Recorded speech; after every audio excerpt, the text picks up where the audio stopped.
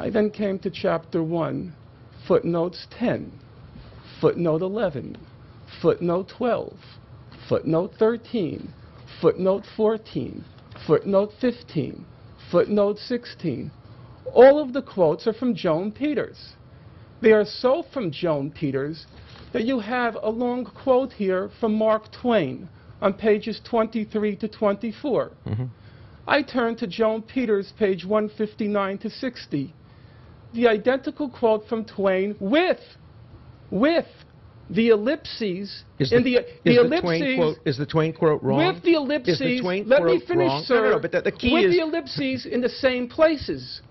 The identical quote from Twain with the ellipses in the same places. It's been widely quoted, as you know. Really, now, Mr. Dershowitz? What's your point? Is it a correct quote? Let me finish, Mr. Dershowitz. I want to ask you a question. Is it an accurate quote of Twain? Did Twain say Professor what Dershowitz, I quote him as the way we can have a civilized discussion here is that each person will get a chance to make their point and won't be cut off. So you have nearly a full-page quote from one William Young, a British consul from May 1839. Is it an accurate quote? On page 8, I'm going to finish, sir.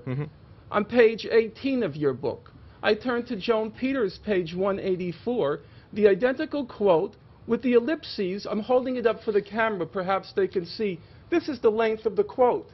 Is it an accurate quote? The ellipses in the identical place. Last point. I'm not going to go through chapter 2 where there are 29 plagiarisms from Joan Peters. Wait. No, let's be very clear. It is not plagiarism to quote Mark Twain correctly. That's not except if you cite Mark Twain and not Joan Peters. I'm a professor, sir. I know what plagiarism is. And plagiarism is? Well, let's hear your definition of plagiarism. No, we're not going to get involved in that now. So you're using a word and you're not going to tell us what you mean by it. I'm going to give the documentation, and you know what? We'll let everybody else decide for themselves, because the documentation. One last example, and I want to make it very clear. In Joan Peters' book, From Time Immemorial, she coins a phrase. The phrase is turn speak. And she said, no, she borrows it from. No, she borrows it from. Who is it? I'm sorry. No, she attributes it and borrows it from somebody else. It's not her own phrase. She coins the phrase. You see, you don't know what you're talking about, and that's pretty terrible. She coined the phrase "turn speak," and she says she's using it as a play off of George Orwell, which, as all listeners know, used the phrase "newspeak." Right. And she coined her own phrase. Turn speak. You go to Mr. Dershowitz's book, he got so confused in his massive borrowings from Joan Peters that on 2 occasions, I'll cite them for those who have a copy of the book, on page 57 and on page 153, he uses the phrase, quote, George Orwell's turn speak. Turn speak is not Orwell, Mr. Dershowitz. You're the Felix Frankfurter Chair at Harvard. Yes. You must know that Orwell would never use such a clunky phrase as turn speak. I like it. I think it's a very elegant phrase. Maybe you like it, and I do. evidently Joan Peters liked it. But George Orwell never heard of it, to the best of my knowledge. We have to break for station. Just one sec. We have to. In the first month of the Intifada, this one, October 2000, in the first month of the Intifada, 74 Palestinians were killed, 4 Israelis were killed. It's all in the occupied territories. The Israeli army, according to its own records, fired 1 million bullets in the first day, which disgusted the generals when they learned about it. Israel, the first few days of the Intifada, was using U.S. helicopters, they don't make them, U.S. helicopters to attack civilian complexes, apartment houses and so on, killing and wounding dozens of people. And the U.S. did respond to that. Clinton responded by sending the biggest shipment of military helicopters in a decade to Israel. The press responded too by not publishing it. I should add, refusing to publish it because it was repeatedly brought to their attention. Well, while the ratio was 20 to 1, which is pretty much what it's been for a long time, there was no concern here. Then over the next 2-3 years, the ratio reduced to closer to 3 to 1. And then came enormous concern about the 1, not the 3. And this goes back for a long time. What I quoted from Morris is accurate. Well, brief, you know... no follow-up, just a very brief response. The idea that there is this vast conspiracy in American media, and both Democrats like Clinton and Republicans like Bush, to hide the truth from the American public just does not bear reality. Israel is an open society. Any newspaper can come and cover it. Why would not the newspapers cover these stories? Well, for one reason, they are figments of Chomsky's imagination. Well, then and they're just never happened. Now, I want to talk about another figment of his imagination. Chomsky constantly quotes right. Benny Morris as if Benny Morris supports his position. What happened is Benny Morris was asked whether or not I accurately quote him in my book, The Case for Peace, and Benny Morris responded as follows. He still holds the views that I attributed to him, that I am right about his views, and that someone could read Morris's books, this is a quote from Morris, and arrive at exactly the same conclusions. And yet, Professor Chomsky, by selectively quoting and by picking tidbits out of context, knowing that you're not going to check up on him, tells you essentially that what you believe in the American media, whether it be the Washington Post, the Boston Globe, or the New York Times, is not true. In order to get the true meaning of the world, you have to move to Planet Chomsky, where the news reflects his perspective on reality. Well, I urge you to move to the real world. Read the real news. Don't read the selective Israeli journalist that he talks about. Listen to Dennis Ross. Dennis Ross actually helped to draw the maps. Professor He Dershowitz. was there. When I Okay. have to finish, I haven't done my 2 minutes. When he said, Okay. when I asked Dennis Ross at lunch 2 today minutes. about these maps and what apparently Chomsky would say in response, Ross said, ask Professor Chomsky one thing. Were you there? Dennis Ross was there. He knows what maps were presented to the Palestinians and what they rejected. Thank you. The head of the Shimon Peres Peace Center, Ron Tundak, who's the leading scholar on this and doesn't cut it Whoever off you quote right as the leading before scholar. he's right How do we before know that? Okay. right before he's refuted the way Dennis Ross did, presents he was involved in negotiations since before Oslo, right through Camp David up to the present. Got a long historical account of it. You can read it if you can read Hebrew. Some of it's in English. All this smoke that was blown had to do with one fact that I mentioned, one. And you can check it, and please do. In the first month of the Intifada, I'm now using Israeli sources, 74 Palestinians were killed, 4 Jews in the occupied territories. The first few days, this is reported in the press here, Boston Globe, Israel was using U.S. helicopters to attack apartment complexes. Clinton reacted with the biggest deal in a decade. Check it out. It's in the public record, not questioned by anyone, to send military helicopters to Israel. There has been a database search of the U.S. It was reported in Europe. It was reported by Amnesty International. It's reported in Jane's Defense Weekly, the main military magazine in the world. There was a database search of the U.S. press, and they found nothing. I know of explicit cases, and I'll be glad to tell them to you, where the press was approached and asked just to report the facts. Why didn't Zero. they? Chomsky, why didn't they report it? Are they bad reporters? What's their motive? Explain why the Times or the Post wouldn't report this great story from Planet Chomsky. Gentlemen, if I could... From Jane's Defense Weekly, from the international press, and so on. Yeah, they wouldn't. You have to ask them why they didn't report it. I'll give you my opinion. In fact, what I'm going to do, for the interest of time and trying to be respectful of Professor Dershowitz, is I'll simply quote your statements in the book, one after another, slowly. And you can simply stop me and say, I can prove that, or I have the evidence. Sure. Okay? Great. Simple.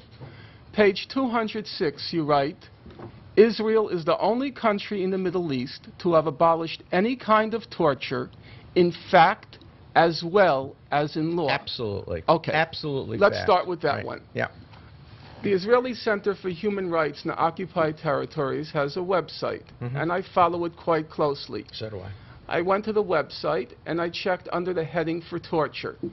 I'll ask again Amy Goodman, rather than myself, to simply read the first sentence for the latest issue of B'Tselem, and if she wants to continue down. It's called B'Tselem, the Israeli Information Center for Human Rights in the Occupied Territories. Please keep in mind, he said, Mr. Dershowitz said, in fact as well as in law. Please. The first headline, it says torture. Interrogation by torture and absolutely prohibited by Israeli and international law. Despite this, Israeli security forces breached the prohibition and torture Palestinians during interrogation. I don't agree with that. I mean, we have a reasonable dispute about that. What Israel does, and what Israel did until 1999, was what the United States is now doing in Guantanamo. That is, they put people in uncomfortable shabak positions. They put hoods over their head, often foul-smelling hoods. They play loud music. There's a cover story in the Atlantic Monthly this month which talks about rough interrogation techniques, and it describes what the United States is doing, and it says that Israel used to do that. There's some possibility it continues to do it.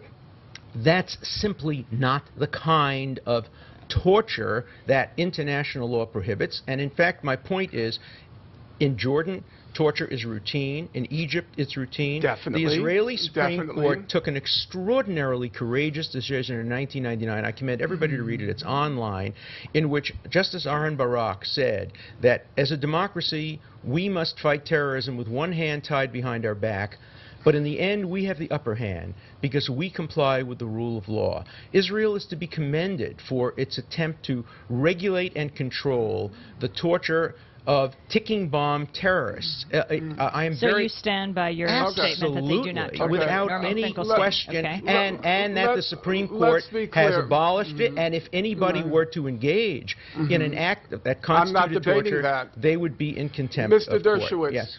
And I am right and you're wrong on this 6 minutes. I am simply right and less you're than wrong 6 about minutes this. to go. Mr. Dershowitz. All right, let's stop. Amnesty International, who I know you think is an untrustworthy source, Human Rights Watch, B'Tselem, they all reach the same conclusion. And they're wrong. Israel still continues to practice torture. Well, you can say they're wrong, but let's be clear. Describe what Israel does. Sir, what I'm not going to debate what torture what do you define as torture? I'm not an expert in the topic. You certainly are not, but yet you're making an accusation. I don't make the accusation, Mr. Dershowitz. You're confusing things. I go to the mainstream, respected human rights organizations, and I look at what they say. Let me talk about amnesty. And they apply the international standards. Let me talk about amnesty. You have a number of points here. Okay, we have 5 minutes to go. I need to respond to this. You did respond. No, I didn't respond to this. No, I need to respond to amnesty. You have 30 seconds to respond. Okay, Amnesty International. Amnesty International recently said that Aharon Barak should not receive an international prize because he doesn't believe in human rights. He is one of the greatest advocates of human rights. Amnesty also on its website. Let me ask you a question. I'm going to interrupt for a second because you're on another point. B'Tselem. You just think B'Tselem is wrong. No, B'Tselem is wrong. Okay, Norman Finkelstein, next point. Because they define torture in a way that would include what the United States is doing. We have 4 minutes to go. 4 minutes to the end of the program. Number 2, you write on page 126, there is no evidence that Israeli soldiers deliberately killed even a single civilian in Jenin. Absolutely. Now, Mr. Dershowitz, I looked carefully at your book. You don't like Amnesty International. I'm a member you don't like. I'm a member I know, of but on the question of Israel. I'm a contributor to Amnesty International. I like Amnesty on Israel in a great many instances, but I disagree with some of its conclusions. And you don't particularly like B'Tselem. I do like B'Tselem. If I were an Israeli, I'd belong to B'Tselem. So don't characterize my views. You don't know my views. I read your book, or the book you purport to have written. Now you're claiming somebody else wrote it? I hope so. For your sake, I truly hope you did not write that book. I proudly wrote it. I think the honorable thing for you to do would be to say, I didn't write the book. I had no time to read it. I'm sorry. I wrote every word of it. That would be the honorable thing. I urge. I have okay, you've made the point about Jenin and whether an Israeli soldier, deliberately shot a civilian. Let's quote Human Rights Watch. Yes. They put out an extensive report on Jenin. Now, Human Rights Watch, you nowhere in your book mention. Nowhere. Let's see what Human Rights Watch concluded on Jenin. Quote, There's prima facie evidence that Israel committed, quote, war crimes in Jenin. Further, quote, and I want everyone to listen carefully, many of the civilian killings documented by Human Rights Watch amounted to unlawful or willful killings by the IDF. Please listen to the words. I'm listening willful to the words, killings. and I deal with this very directly in my book. And then Human Rights Watch copiously documents multiple cases of willful killings by Israel. Okay. What did Mr. Dershowitz write? What did Mr. Dershowitz write? There is not a single case of you want to not know, only not Mr. a single case in Jenin, but let me tell you why I make my point. I make my point because there is absolutely no incentive for the United States or for Israel or for any other democracy ever willfully to kill an innocent civilian.